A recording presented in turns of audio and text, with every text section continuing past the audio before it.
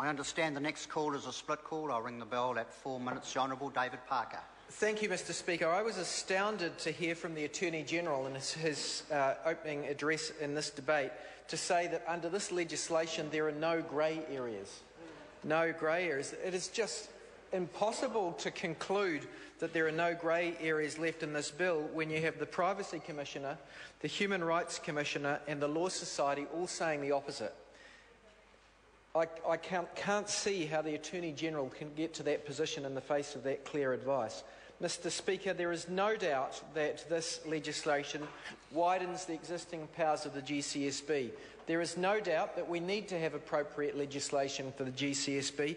There is no doubt that the existing legislation for the GCSB is imperfect and needs to be improved.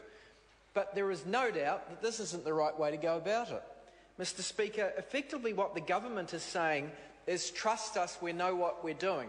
It's essentially what they're saying. They're saying ignore the concerns of the Privacy Commissioner, the Human Rights Commission, the Law Society, the opposition parties, and just trust them. And I want to set out reasons why I don't think New Zealanders do trust them on this, because there is now a litany of what I think are inappropriate actions by this government which undermine public confidence and civil liberties. The Honourable Phil Goff went through the appointment of Ian Fletcher, where the Prime Minister had to have the truth dragged from him, initially denying that he knew him when it was proven that he did. He did.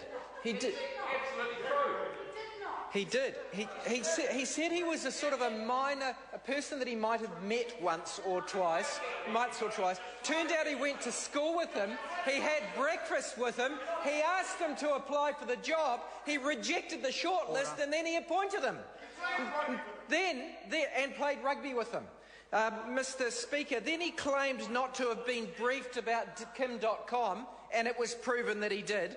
And then he claims, and still claims, that Mr English didn't tell him when he was out of the country and Mr English was acting Prime Minister that he authorised the suppression of evidence relating to Kim.com. It doesn't add up. Then we've had the prior exercises of improper use by this government of the power of the state against the media. We had the T-tapes, a stunt that was designed to shoehorn John Banks into the Epsom electorate in order to get a majority at the last election. The stunt went wrong. This very public event with cameras there for a stunt went wrong when the improper or embarrassing comments by the Prime Minister and John Banks were recorded by a journalist. Now, there were two defences to what happened. One, it was always clearly a public event and no one was going to convict a journalist for recording that event when they set up that public stunt.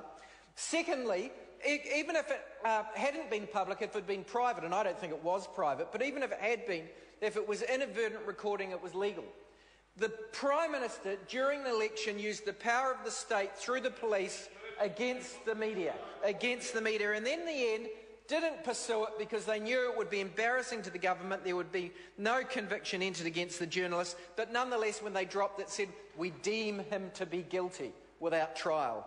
Then we had the other instance of the Serious Fraud Office raiding the National Business Review and using production or examination orders against them to try and get information about South Canterbury Finance following the inept inquiry by the government agencies.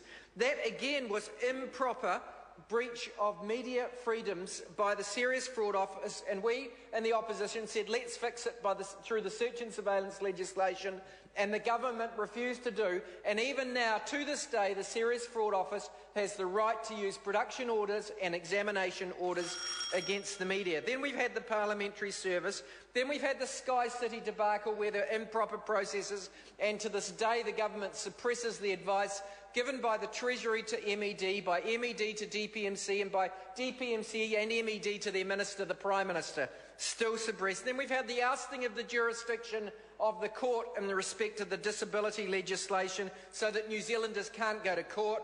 Then we've had using urgency to curtail people's rights and protest at sea, no select committee report, no Bill of Rights.